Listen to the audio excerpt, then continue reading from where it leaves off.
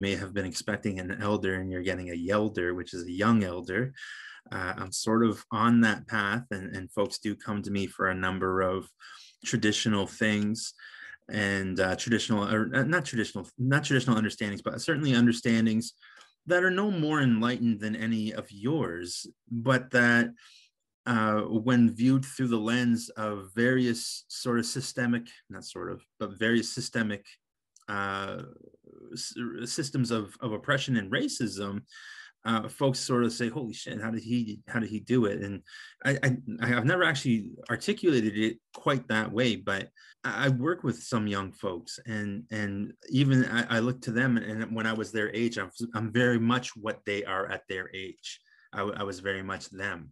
So I didn't know much about my culture. I didn't know much about my identity. I just had, thankfully, I had that small little bit of fire inside that truly fueled my desire to know my identity. And thankfully, the fanning of that fire came from my mother and came from my father. When I would look at my mother, she was in Parliament doing politics as a woman in the 1970s and 80s. That kind of work didn't always happen for women.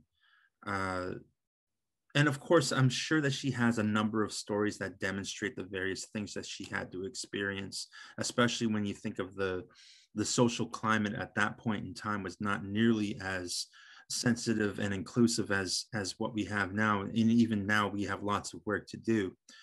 And then my father, he, I don't know why he didn't teach me Ojibwe. I kind of think that he thought too that the Ojibwe language was not going to help me. So I don't know my Ojibwe language either. But with that said, I'm not angry with them, because I've begun to understand more and greater substance and greater understanding of those things that caused my parents to not know their language, to not know their culture, not know their identity, to struggle with those very same things that I continue to struggle with even at 41 years old and with children of my own. So an interesting thing that we have today is, if we were, it's still on the books now, even now with the Indian Act, that Indigenous people are not allowed to go into pool halls, billiard halls, where you shoot pool. So the Indian Act actually explicitly states that. There's a book out called the 25 Things You Didn't Know About the Indian Act. I just heard reference of it the other day. For the second time, I had forgotten about it, but the name of the individual escapes me. If one of the folks that are if Hannah or one of you folks could look up that book and give us the artist name, that would be great. But yeah, there's some pretty amazing things there. Like if you left the reserve to do anything, in many instances you had to get the prior approval of the Indian agent. The Indian agent was effectively a person who governed over all of these Indigenous people. How they arrived at the reservation was that they had I keep on thinking it's called consolidation. It's not. It's centralization. Centralization here in Nova Scotia meant that Mi'kmaq people who initially roamed, we lived on the water during the summer months and fished and lived well and happy and healthy, and then moved to the interior to protect ourselves during the winter months. In order to access, by this point in time, the numbers having been dwindled down, the government presented this option of centralization, in which Mi'kmaq people could effectively report or go to 3 communities. Some say 4. I haven't confirmed that yet because I haven't sat down to really look, but 3 or 4 communities. One of them was Sipekne'Katik, another was Millbrook, another was, I believe it was Pictou Landing, and the other one I think was maybe Member 2. So once you arrived there, that's when you enlisted into Indian status, and then the apparent benefits of the Indian Act would then kick in for you. So you were promised land and a house. Of course, the land and the house was hardly anything to write home about. My mother tells a story of I've had elders tell stories of laying on straw beds in like the 1950s and stuff. There's no plumbing, there's no electricity. You go to the well to get your water. This is of course occurring as the much of mainstream Canadian society has all of these things for the most part. And where plumbing and electricity is not available, the housing is still much more adequate than what was ever on a reserve. So my mother tells a story of having moved from St. John, New Brunswick, to as a tiny child to Sipekne'Katik, and the reason why they had at that time it was called Sipekne'Katik. The reason why her parents chose that community was because there was limited relatives there. So it's understood that the community in which you choose to reside is going to, not to say that was during centralization, because it wasn't, it was afterward. But anyway, the point of it all is that they chose that specific location because they were able to build a family, knowing fully well that there's limited amount of relatives already there. But she tells the story of looking up through the ceiling and hearing her mother downstairs, clear as a bell, crying, and her mother sitting by, my grandmother sitting by a table with a candlelight. There's no lighting. Of course, they lived in St. John where they had lighting and plumbing and all this stuff. And so they arrive there, and they're very, very scared. And she said she can remember looking up at the ceiling and seeing in between the cracks of the paneling the stars under above her, which is an interesting story to share with you all, because tonight we are indeed going to engage a little bit about the Mi'Kmaq and the cosmos. So but yeah, like that's sort of a bit of a snapshot of the immense progress that we've made as a people, as Mi'Kmaq, from then to today. My mother's 78 years old now, and she called me today and she said, I'm getting in my car, I'm off to Truro, and I said, oh, okay, Mom. So she's very up and about and very energetic and all that sort of stuff, thankfully. And but yeah, it's remarkable when we say like Indigenous people, they need to get over it, or it's that happened a long time ago. It really didn't. There's people walking around that experienced it firsthand. So to think that Indian residential school was something, then there's nobody walking around feeling or having that living memory is inaccurate. And I think that's a narrative that we as, well, I say we, but mainstream society uses in order to validate and justify a lack of accountability. We all have a hand in the history of Canada, and we all have a responsibility to try to rectify as best as we can. And I don't expect folks to start donating to every damn cause that you find or whatever. The Khyber is a good cause, so please do donate to them. But it's important to not. It's important to have those conversations around the dinner table with our own family members and children, and maybe even going so far as saying, hey, I mentioned earlier, hey, Uncle Kenny, like that's a homophobic thing that you just said. You shouldn't say that. When we look through our society and our friends and family, even, we see that like the generation before us may not have called out those sorts of things. They may have just said, whoa, that's a terrible thing to say. And then the generation before that, they just didn't touch it at all. They acknowledged like that's a bad thing to say or do, but we're not going to touch it. The generation before that may have just perpetuated it.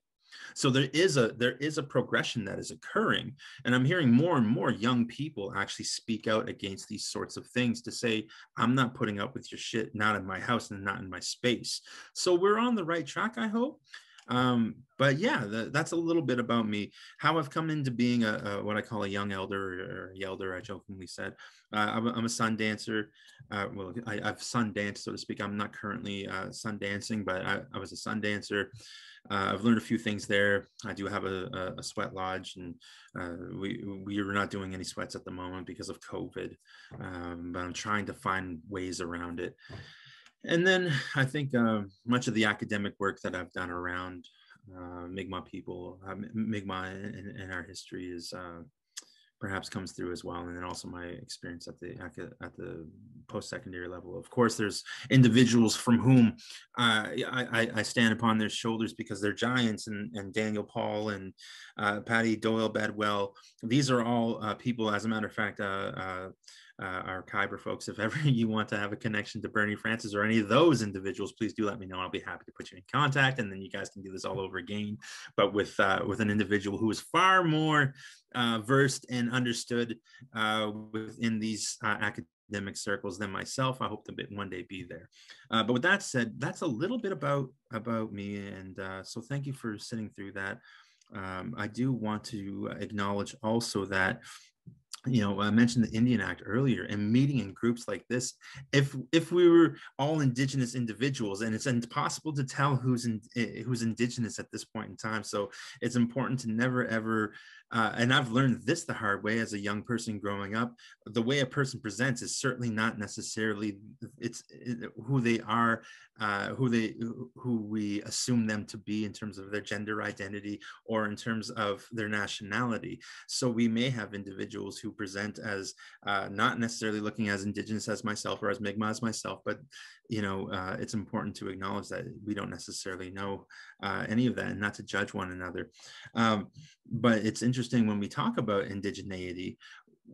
If this group of individuals, if this was in the 1950s, we would actually, and we were Indigenous, we would all be broken up, because according to the Indian Act, any groups larger than 3 were not allowed to meet together, because it was thought that groups of 3, any groups larger than groups of 3, they were practicing their culture and their identity. And the Indian Act was intended to strip away that very thing, and what they describe as being enfranchised, meaning that you are no longer within you're not separate from Canada as an Indigenous status person. You are a Canadian, and you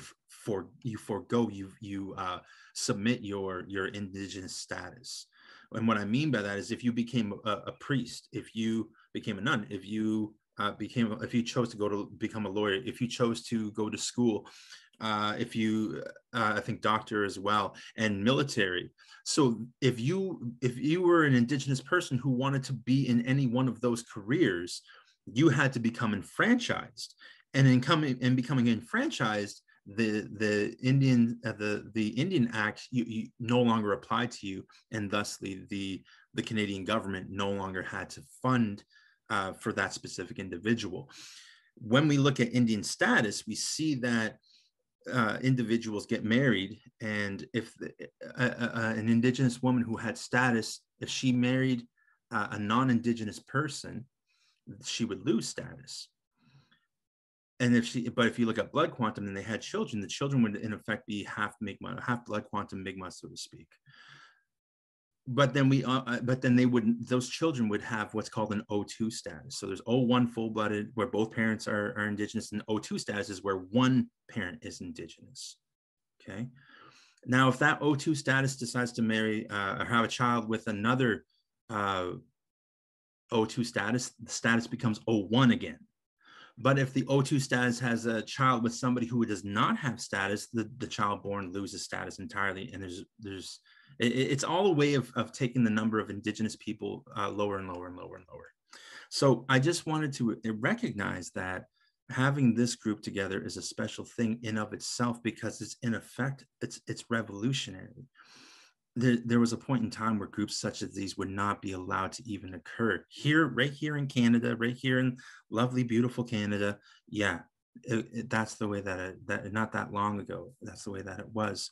So what we're doing this evening is pretty special, but that's enough of all that stuff. I know that that probably wasn't in the synopsis, so I apologize if you found that less than engaging, but if you have any thoughts or comments, please do feel free to share them.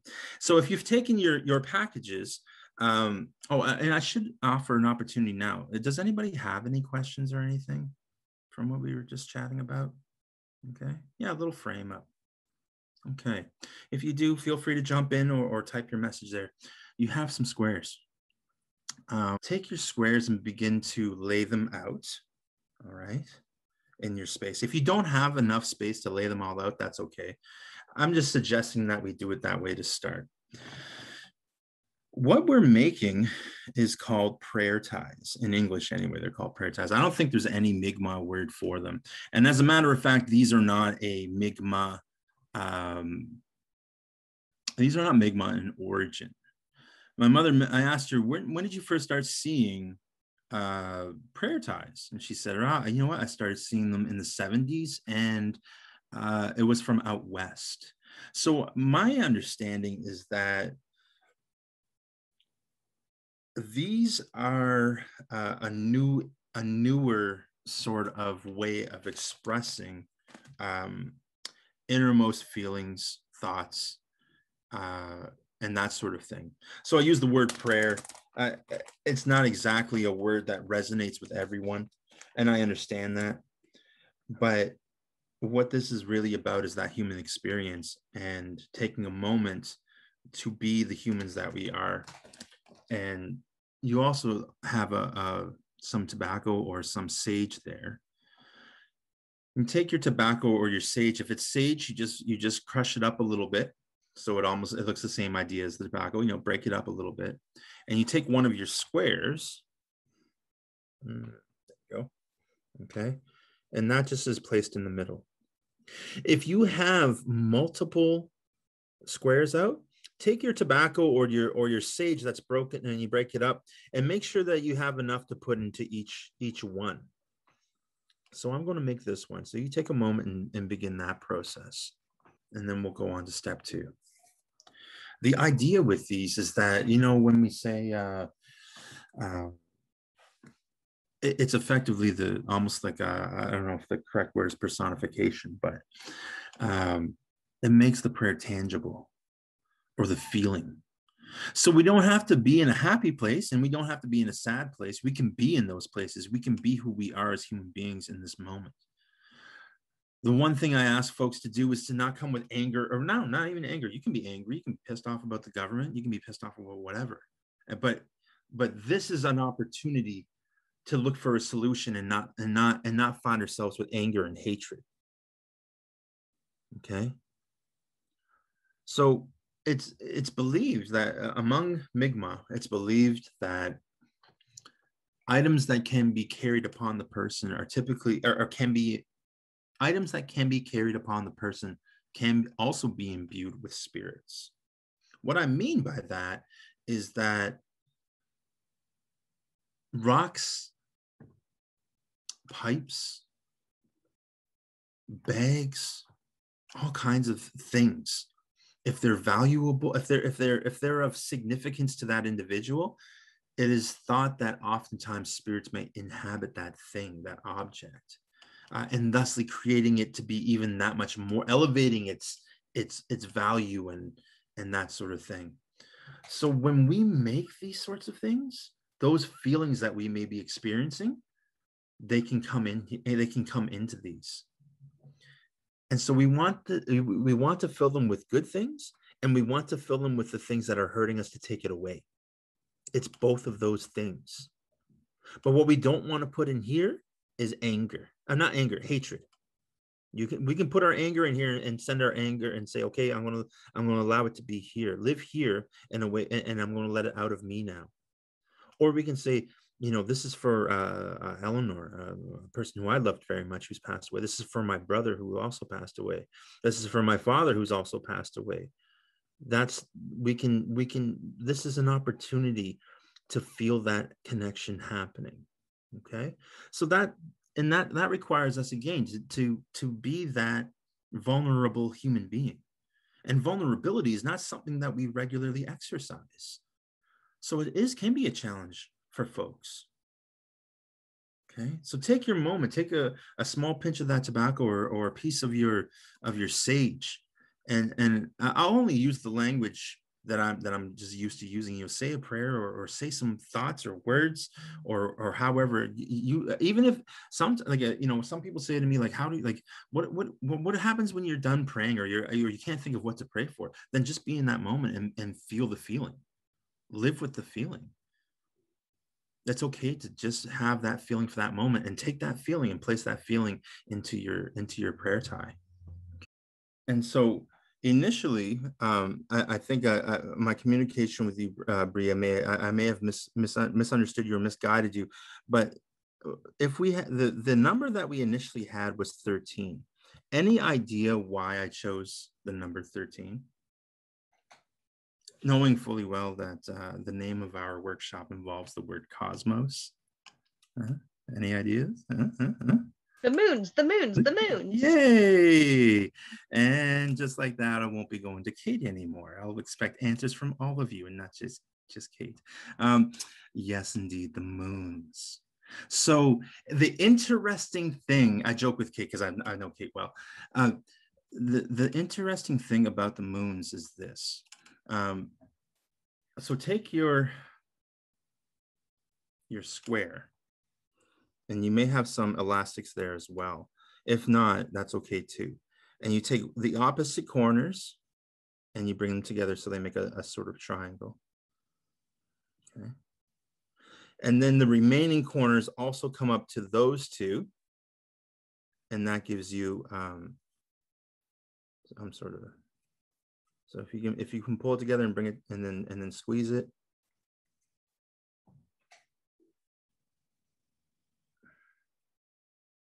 Okay. And then take one of the little elastics and simply wrap it around the prayer tie. Okay. So the end result is that I call them little ghosts almost, right? They're like little ghosts. That's the end result. Okay. So our packages, the intention was 13, but that's okay that we only have 2. That's fine. We can still continue along. How many moons in a year? Any guesses? I mean, anybody know? I see Benny Welter Nolan holding up number signs with fingers. That looks like, is that 13? 13. Okay, good. You know what? In most years, so when we look at Bernard, I think it's Bernard Gilbert Hoffman who wrote this ethnography about the Mi'kmaq in 1955. He wrote a thesis about it, and from which he pulled from a number of resources and researchers from the era. I believe it was the 1700s, somewhere around there. Rand and who were some of the other ones? There's a few of them anyway. And one of the things that Hoffman noted was that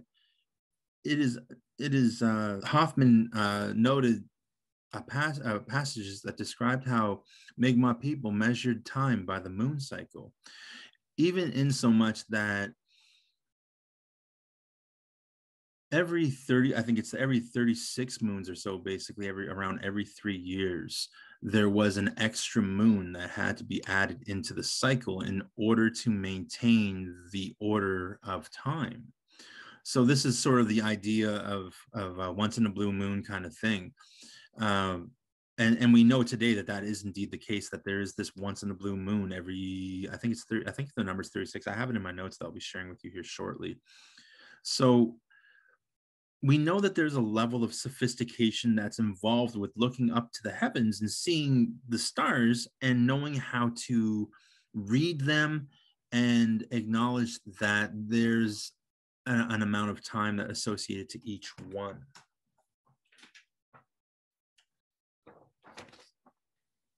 So each lunar moon runs about 29 to 30 days. I'll be looking away as I go through some of my notes here. a 13th moon added actually every 30 months. So every 30 months, there would be this 13th moon that would cause the order of time to return back to the monthly moon phases. So yeah, that 13th moon occurs once between 2 and 3 years. Hoffman continued, they count the years by the winters, the months by the moons, the days by the nights, the hours of the morning in proportion as the sun advances into its meridian. The meridian, of course, being the halfway point between sunrise and sunset, where the sun is directly above us in the sky, and the hours of the afternoon according as it declines and approaches its setting. They give 30 days to all moons and regulate the year by certain natural observations, which they make upon the course of the sun and the seasons. So spring in our ethnography is the Mi'kmaq word is Benaya, Sigwi. The spring was considered to be one moon and would happen around April, or would happen in April. It was during the month of April that they began to see the leaves sprout, which is what we're seeing right now. Wild geese again appear. Again, we're seeing that. And then it's also noted here, the size of the pregnant female moose, seals bear their young, and bears begin to reappear. That's where we're at right now. Summer, Nib, is 5 moons. It's noted during this time of year that salmon run up river. Wild geese shed their plumage. Then comes autumn, Taouk, which is 1 moon, and it's in October.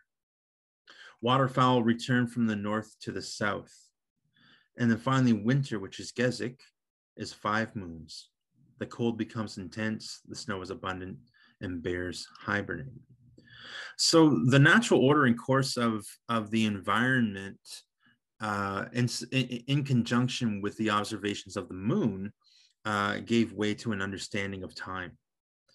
So, it's funny, the more that I research these sorts of things, it becomes more and more apparent that Mi'kmaq people, or Mi'kmaq, I think some of what would later become stereotypes may find their roots in Mi'kmaq society, particularly like many moons. Maybe that's something that found its origins here.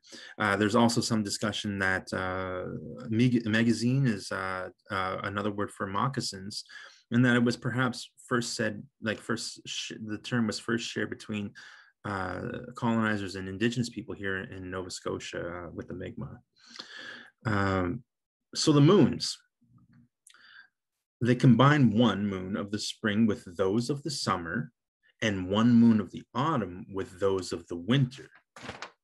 Since in fact, it can truly be said that there is little of spring and of autumn in what was written as Gaspesia or Mi'kma'ki, inasmuch as the passage is imperceptible there from cold to heat and from heat to cold, which is very rigorous.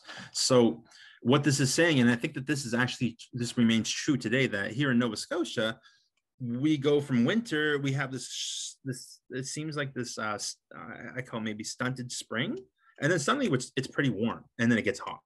Like that progression occurs quite quickly. We're going from winter jackets to shorts, it seems like in a matter of a few weeks or whatever.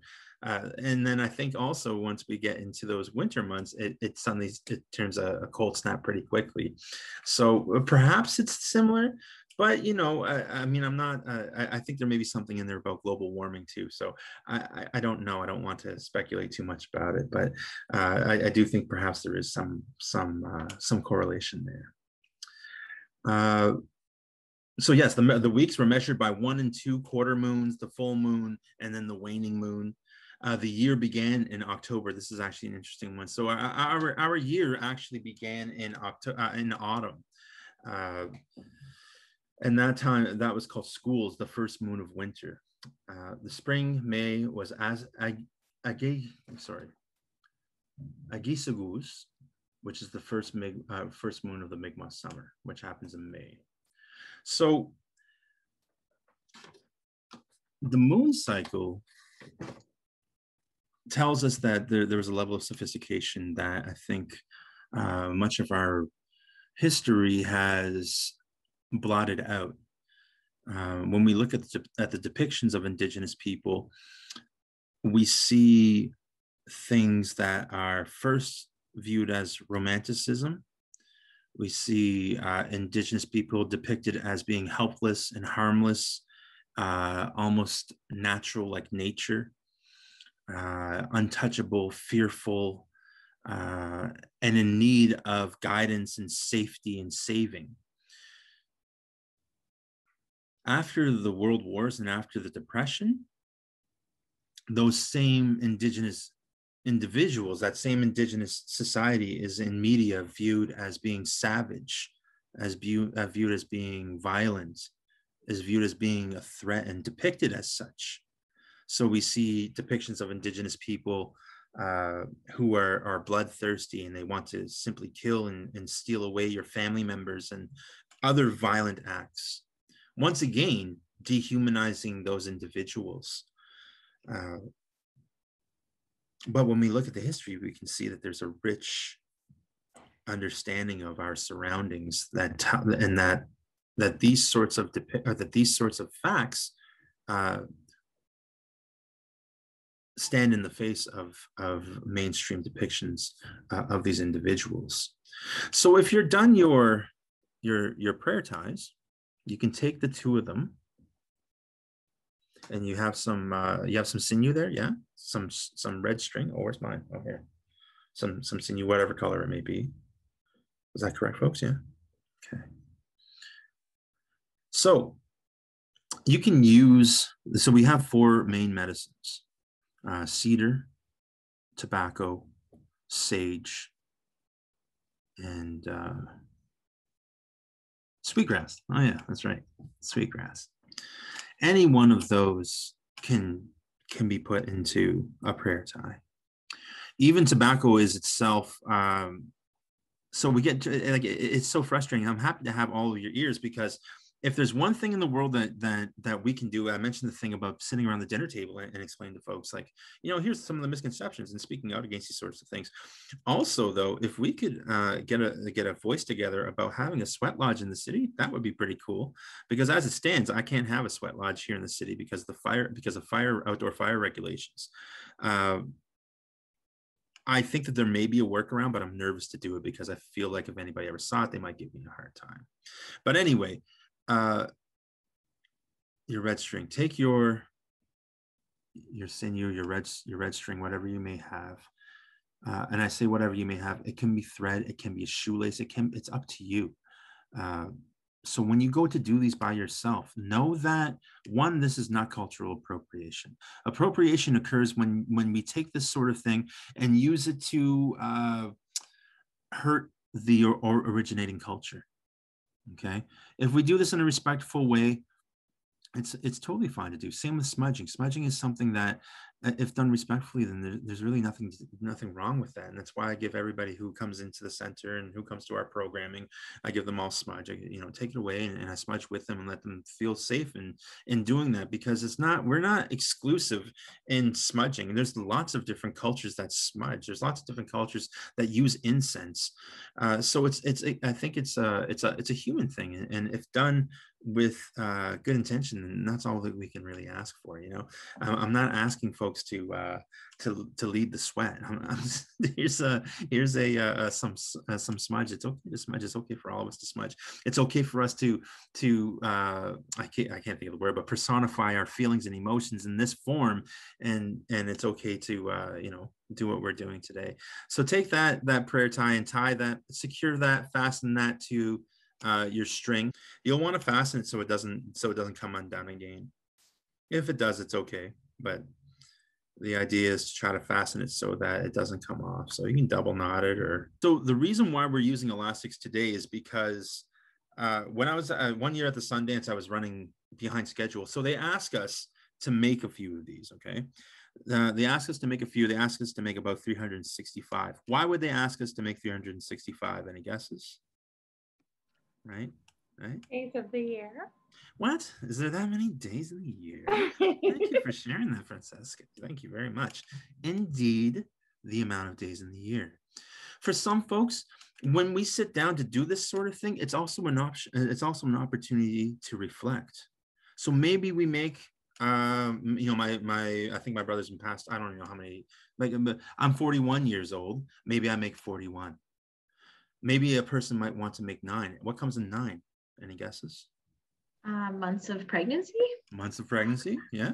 And in some cases, not in all cases. In some cases, sorry, you're right. That's no, that's right. No, you're correct, and that was the answer I was going for anyway. Just so thank you. I didn't mean to correct you, but indeed, I also realize that sometimes when I ask that, not everybody goes 9 months, but in some cases and in most cases, that's the goal, is trying to get those 9 months, and perhaps that's what we do. Or maybe we have a child in our lives who was 7 months, so there's 7 prayer ties, right?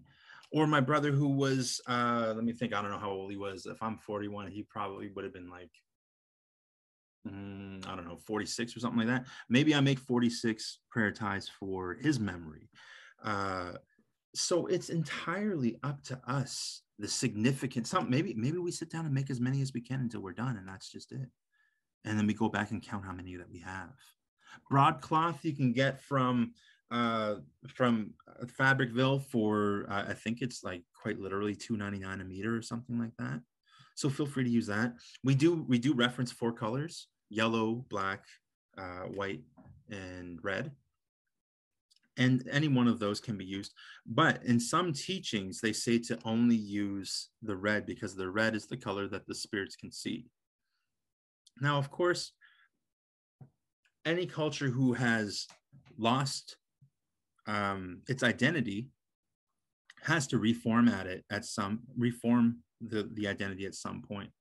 The Indian Act for 75 years outlawed, I mentioned to you, had outlawed Indigenous people's ability to practice their culture and ceremonies here in Canada. So the Sundance was outlawed. The potlatch, which is a major ceremony out west, was also outlawed. All of it. You could not speak your language.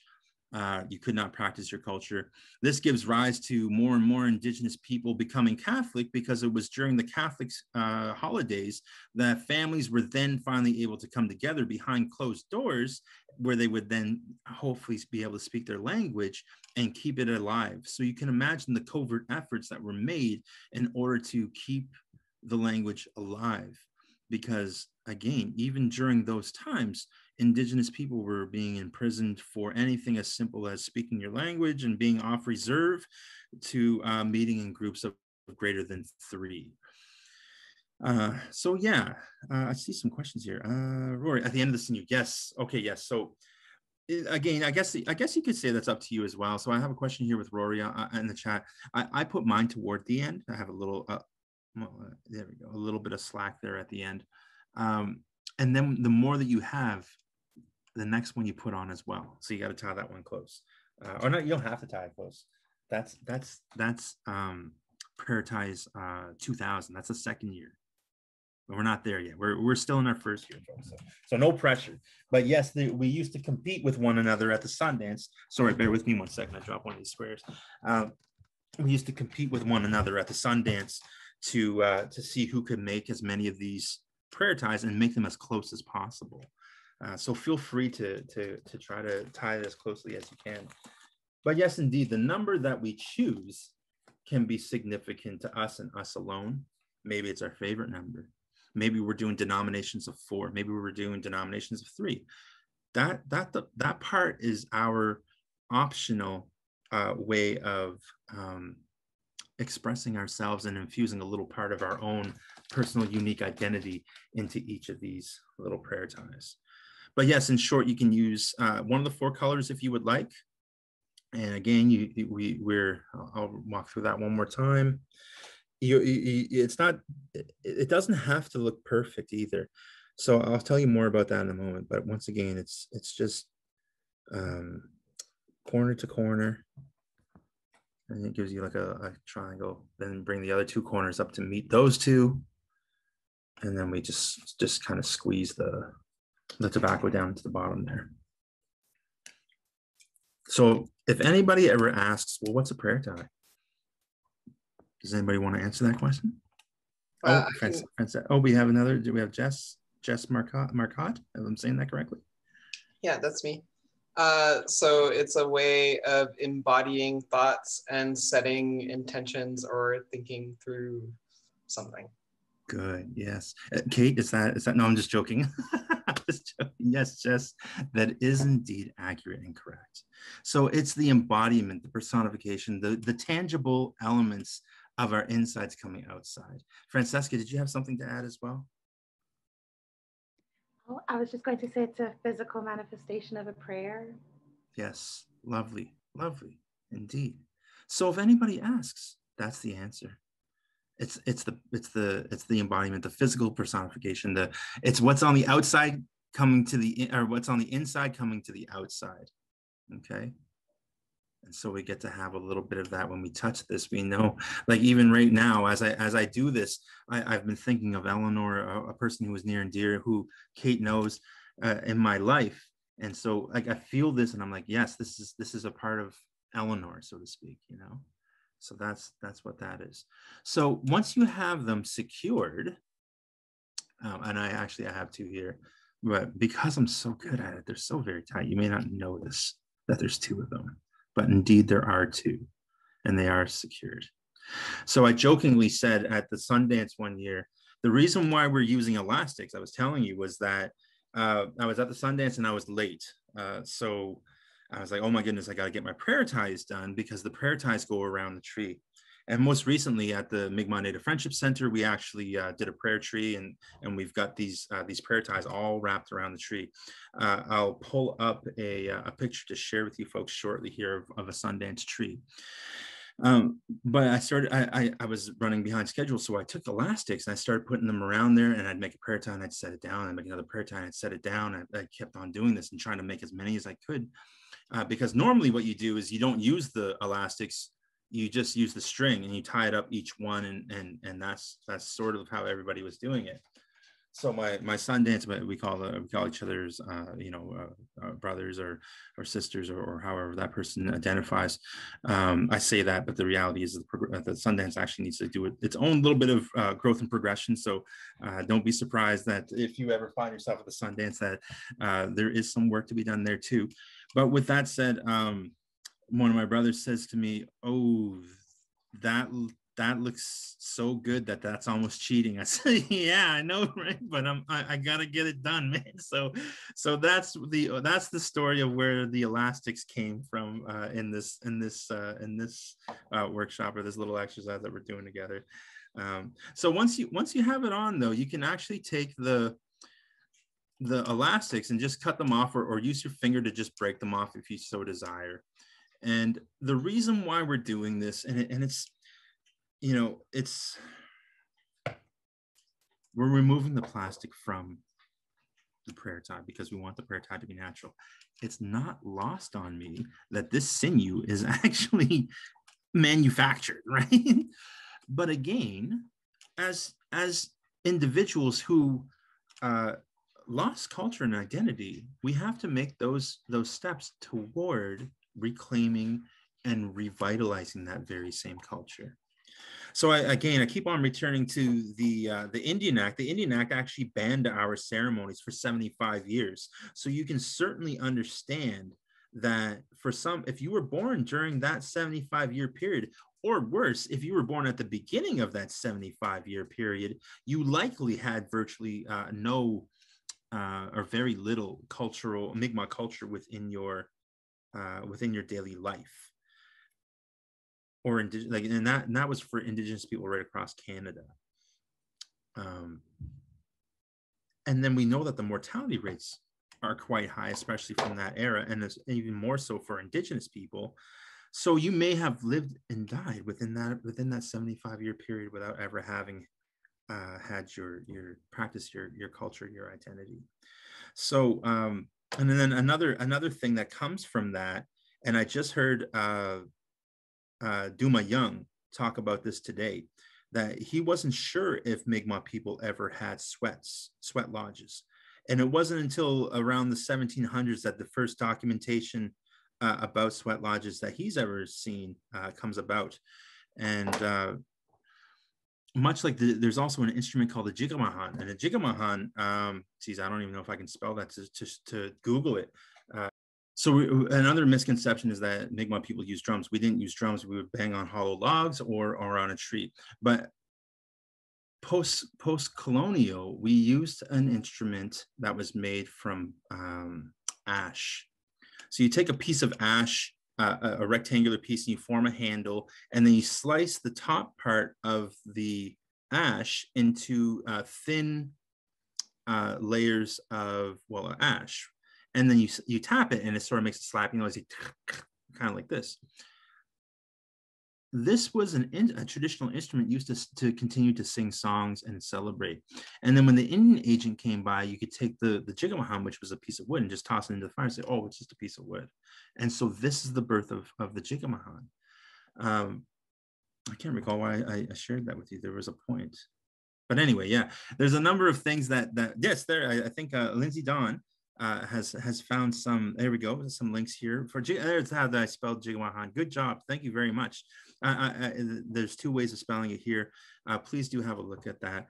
But yeah, and the sweat, that's why I was telling you about it. So the sweat, in conjunction with measures like the Jigamahan, which could be disguised which was an instrument that could be disguised. And I mentioned to you that families would meet at church gatherings and stuff like that. Well, the sweat lodge, which initially started out as a way to help when you have a cold or a flu or you're sore, became another space for folks to occupy to continue to practice their culture behind closed doors. So that's how the progression of the sweat lodge came into being what it is today. But again, you know, there's even old Mi'kmaq marriage songs. There's very few authentic or historically accurate Mi'kmaq songs because so much of it has been lost.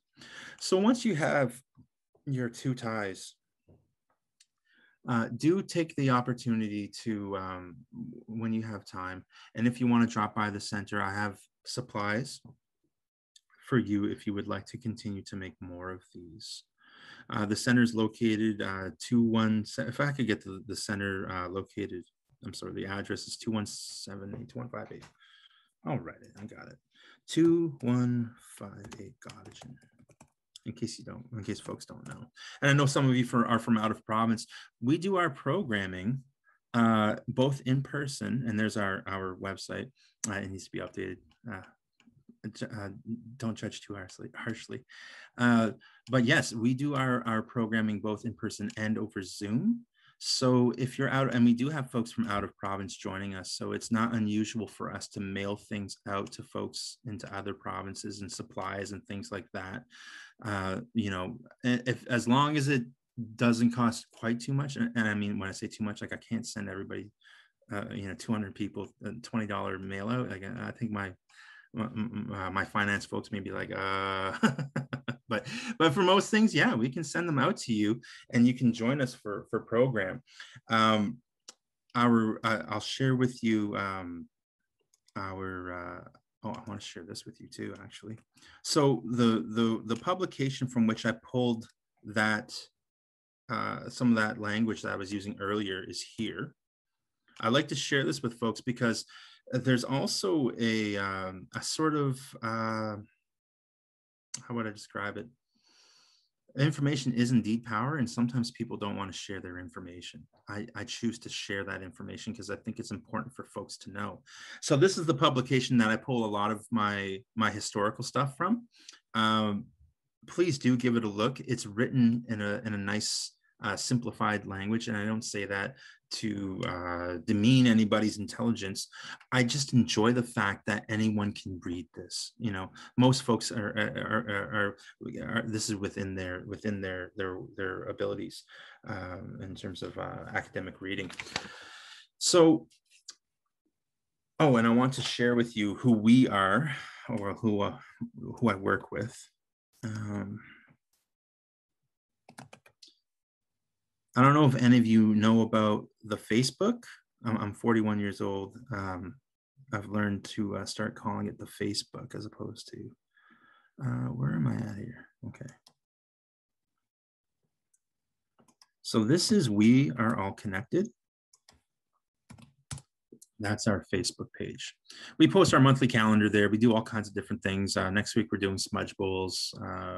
We have guest speakers come in. We do all kinds of stuff around indigeneity and also Mi'kmaq culture and identity.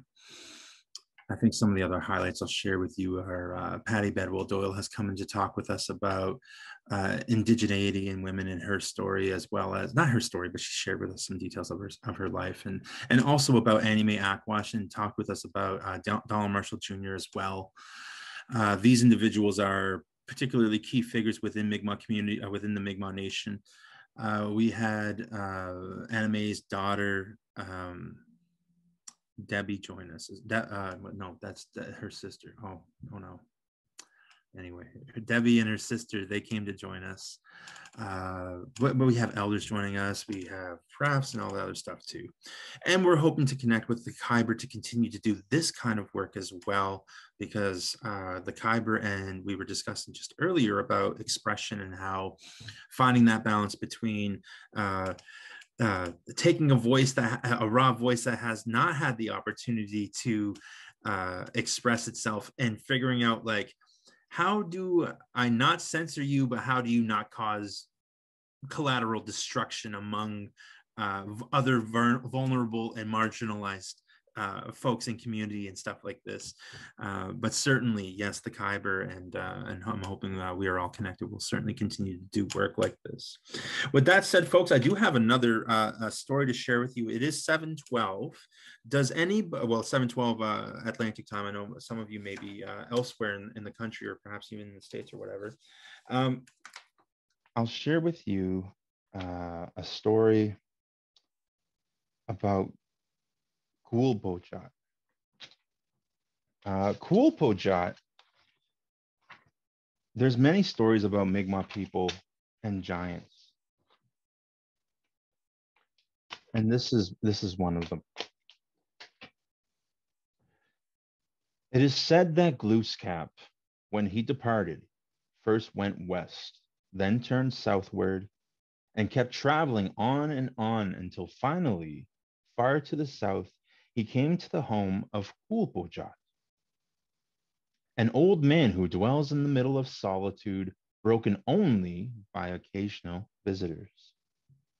His name is translated as rolled over with handspikes. He is without bones, and his corpulence is so great that he lies upon the ground in one position, unable to move.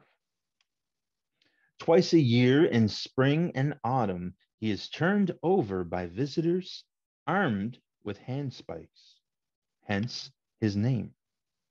And tradition has it that whomsoever performs this kindly office, he gratefully grants any request, however difficult of attainment. When he lies facing the north, his warm breath produces those balmy southern zephyrs, which bring with them the song of birds, the perfume of flowers, and the wealth of summer vegetation. When he is turned toward the south, the birds and the flowers follow, and the icy northern winds resume their sway. On one occasion, one of the individuals who turned Kulpojat him over, gave as his wish, "I would like to live with you always, to bring your water and tend to your fire." Kulpojat thereupon turned him into part of a cedar tree. Every spring, as soon as he turned to face the tree, Kulpojat looks at it and raises his hand. Immediately, the fresh green foliage springs forth into full bloom. When autumn comes, before he turns his back upon the tree, he looks at it again and lowers his hand. Again, the tree obeys his will, and its foliage withers and falls off. Ne'er is renewed until with returning spring, the Lord of the seasons again commands it to bud forth. So sometimes our Mi'kmaq stories really have no beginning, middle, and end. They're less so the conventional mainstream sort of stories that we're used to, and more so a statement or an insight into understanding. So that's a little bit about the legend of Kulpojat. I just want to take a moment to read a message that I have from someone, and then I'll determine if whether or not it's something that we can share as a group. So I will, before our time is over, I'm going to direct message a few folks who have questions that I think are more personal, and so we will certainly do that. And then finally, folks, I have a bit of a longer legend for you that I'm debating on reading directly or sort of recalling from memory. My recalling from memory, it changes kind of every time, because I feel as though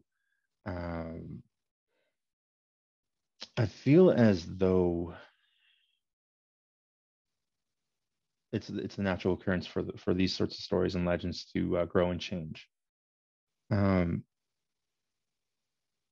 There's a story of Papkut Parut. I kind of feel like the name that is within that document, that link that I shared you to it's called the Mi'kmaq Ethnography, and it's written by a fellow named Hoffman. Hoffman uncovered a story, a legend about a fellow named Papkut Parut. My feeling about the name is that it sounds maybe French. So we're probably not getting the exact correct name. But the legend describes a chief who is near passing. And he passes away. When he passes away, he goes to the land of the souls. In the land of the souls, Papkut Parut, the soul, the guardian of that land, he tells the chief, I'm going to return you back to your people to let them know that this place exists. And so, much to their surprise, to the surprise of the Mi'kmaq tribe, the chief awakens. And the chief tells them of the existence of this place. And he says to them, this is where I will be, and I will one day see you all again there at this place.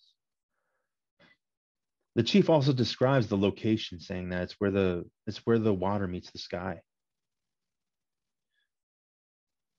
The chief makes his journey, and his successor goes on to become the chief. That they didn't use any names in the story, so I apologize. But the new chief, he loses his son in death. And so he knows of this place in his brokenhearted way. He gathers a group of individuals together, and they proceed to the location that was described by the old chief. The place where the water touches the sky. They travel for a long time.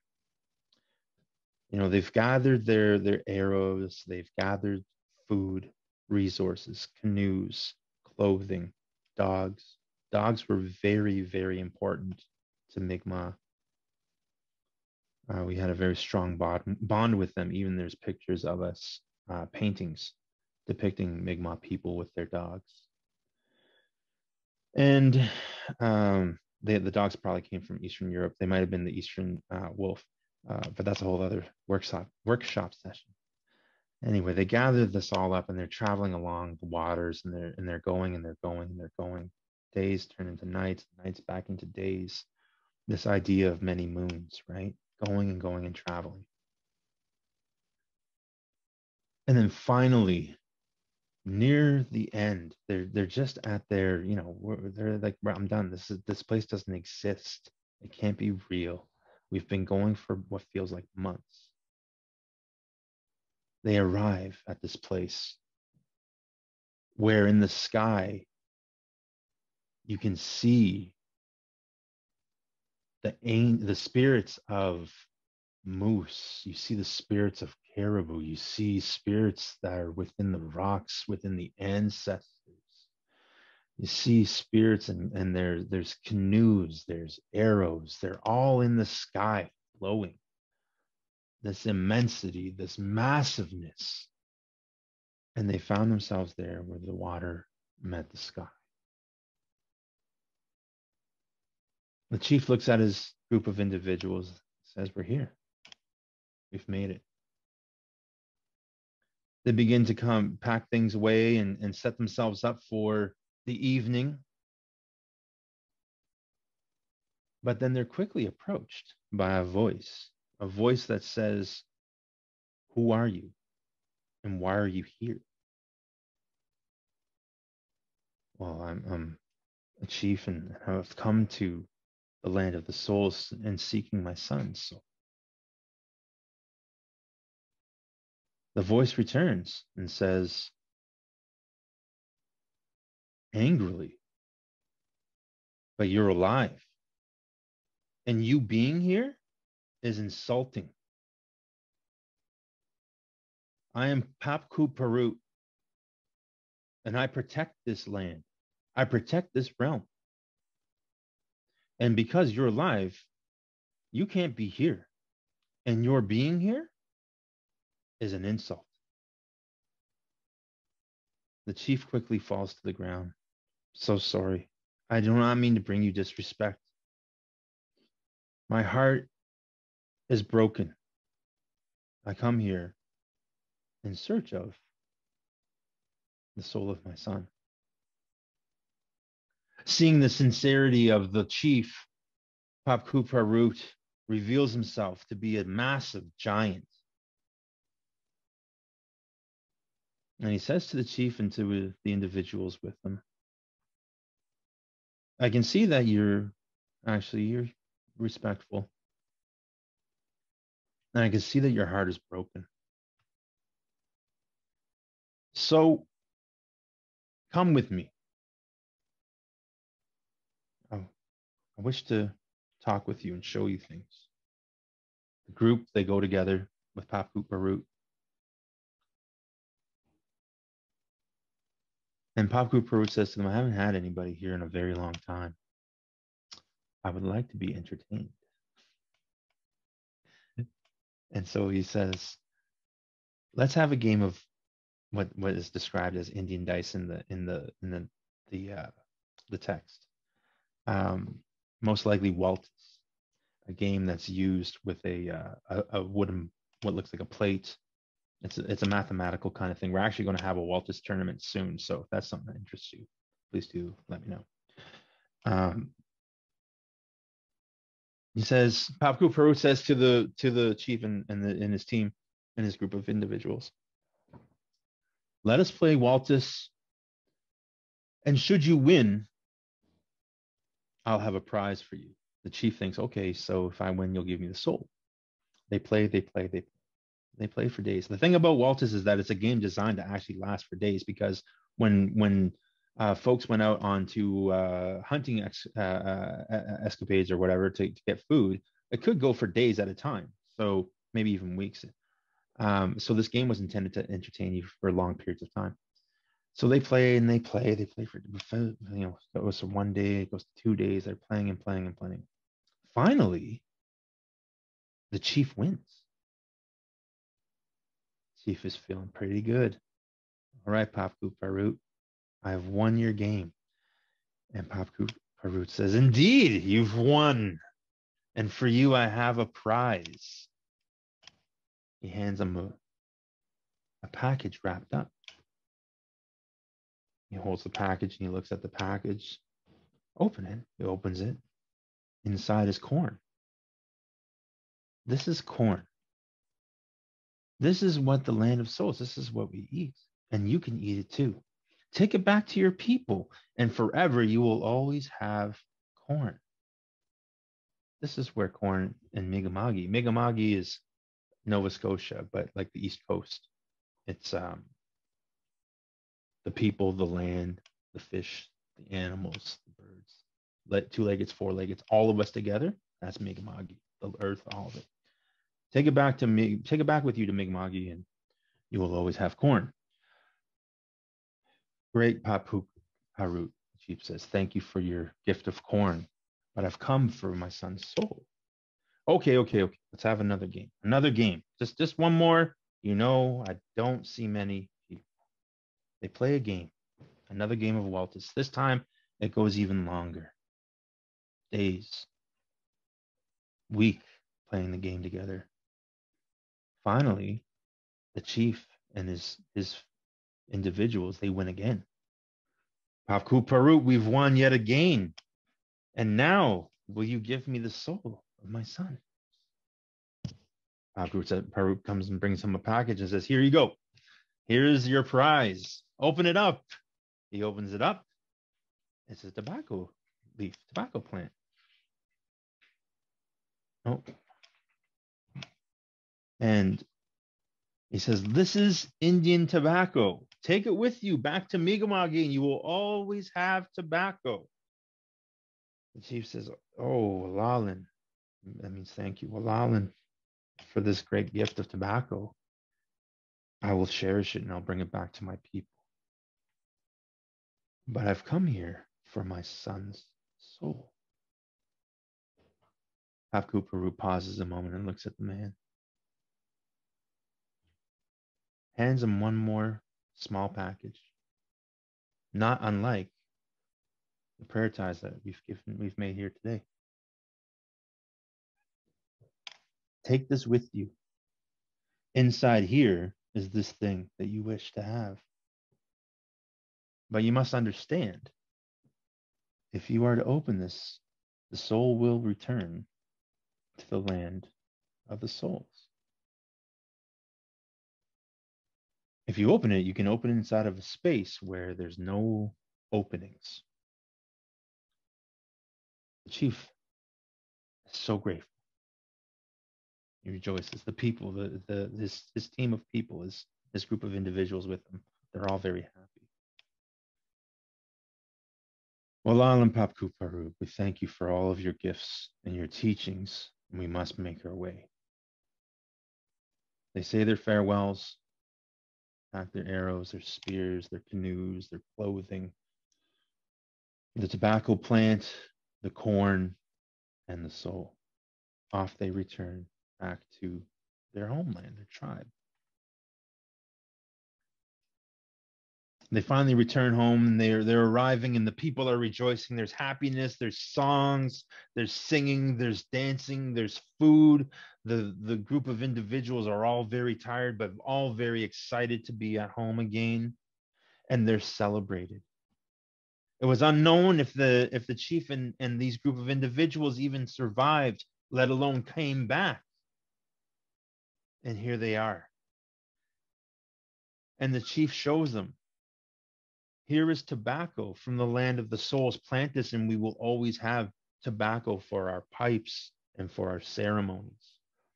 Here is corn. Corn is from the land of the souls. It's what they eat. It's how they live. Plant this, and we will always have food. We will always have corn. And then finally, the chief shows, here it is, the soul of my son, back home with us.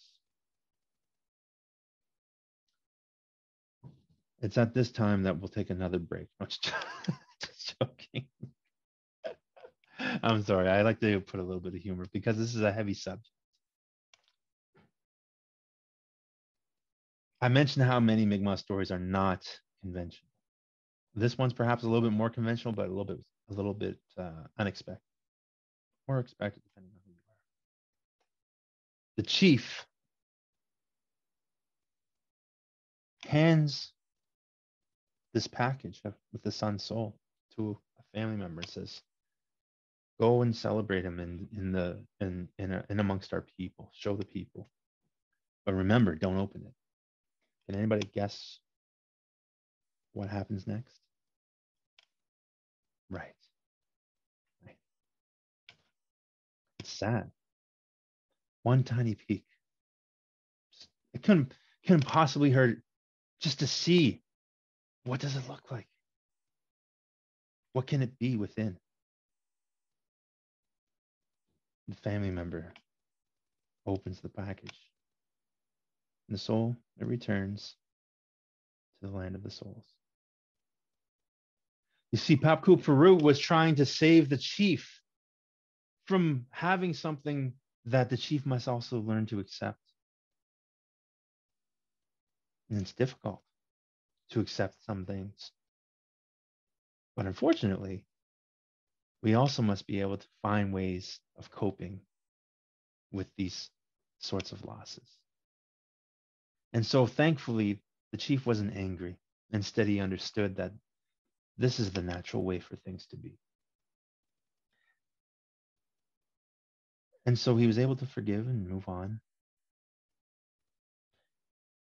I changed the end of that story from the text, so I'll leave it up to you to go and find that section of the text that I've shared with you to see what their ending is versus mine. But with that said, I will share with you that it's not quite as neat and tight. But I do believe it falls and keeps within this idea of stories not being entertainment alone, but stories intended to being vehicles of learning and understanding. Okay. So with that said, folks, does anybody else have any questions or anything?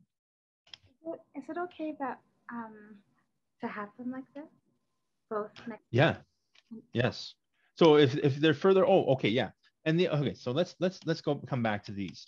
So the thing about these is that these can hang, maybe on a doorknob in your house, or eventually the ideal situation is that these are given to a sacred fire. I say ideal, like I imagine that I have probably greater accessibility to sacred fires than some of you, and that's okay. But the thing is that these still continue to remain of the same value, whether it's my hands or yours that makes them. So if you can find a sacred fire and eventually return these, if not, they can go be a part of a tree outside. You may also, in order to have it's not unheard of for folks to take, like, say, journals or handwriting or things like that and burn those as a way of acknowledging the power that it has, but also alleviating the influence and power that it may have over a person. So they'll take a journal and burn it. If you want to do the same with these, that's okay to do too. Obviously, it's a personal thing. Either do it with others that are also doing it, or other ones that love you and understand what's happening, so you have a mountain of support there with you.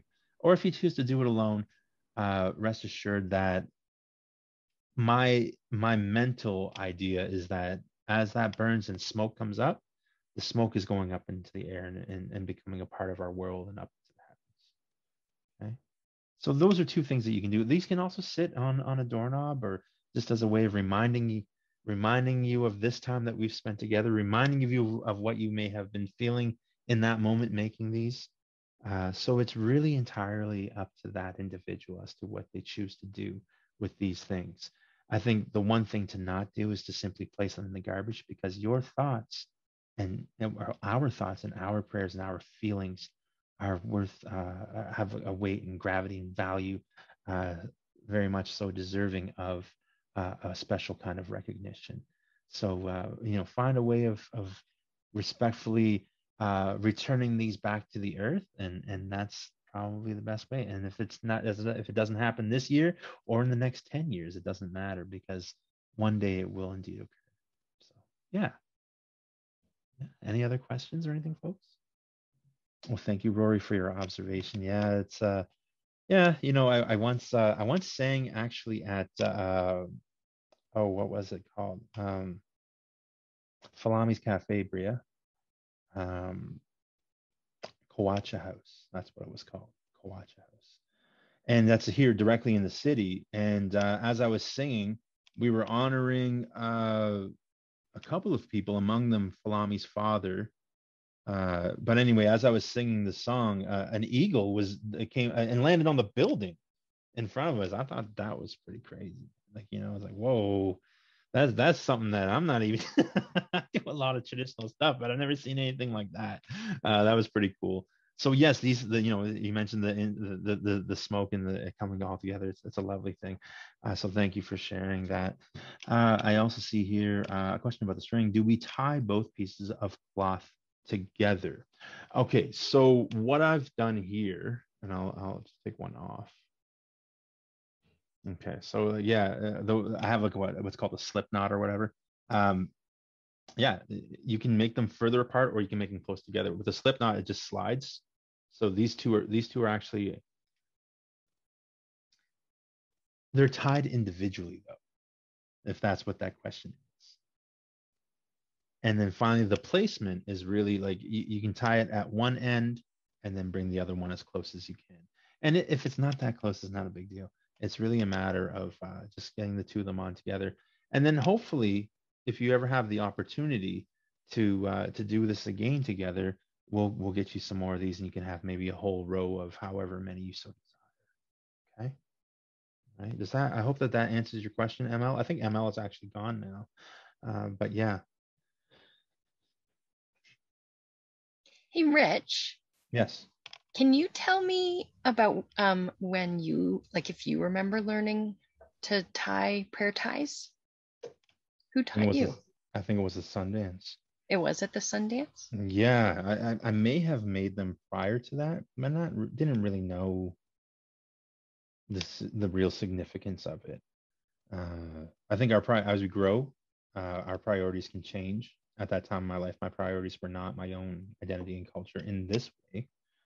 So I think that the Sundance was largely the first place that I think I actually sat down and made these with intention. So, and that's when I began to realize the significance, especially when you see, and I wanted to show you a Sundance tree just to give you another visual. So do folks see my Google image search for Sundance tree?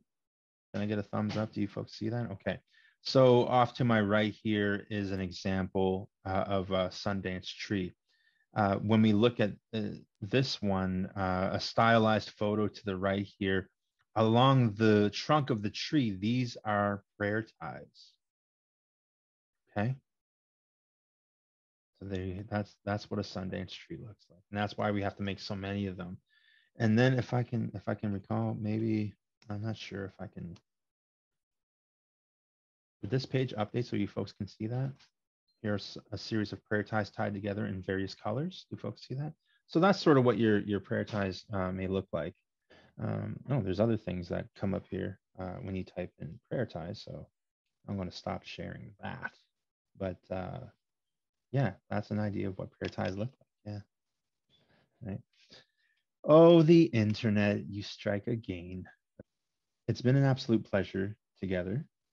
For any of you who may have messaged directly, I will respond to you here momentarily. And I thank you all for coming along and being a part of this. I look forward to potentially seeing you all again in various capacities. And it truly is very lovely to have shared the space with you. On a Friday night, like it's really, really nice. I was looking forward to this. Thank you for joining us. It's been my absolute pleasure. Walalin. Walaliok is what we say. Walaliok means thank you all.